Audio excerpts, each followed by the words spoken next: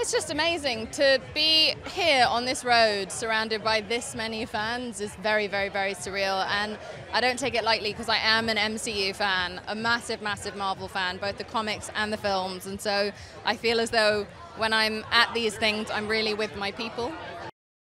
It's really fun. I'm very anxious to see how people feel about it because we've gone so left field from what Marvel has done before, and the fact that this is a story told from a woman's point of view by women on both sides of the camera means it's very, very authentic, and we don't pull any punches, and we tell the truth in this show.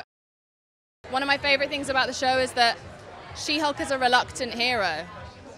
And I don't think we ever get to really see that. This is a woman who's really fighting against that responsibility and attention, and she just is good in spite of herself.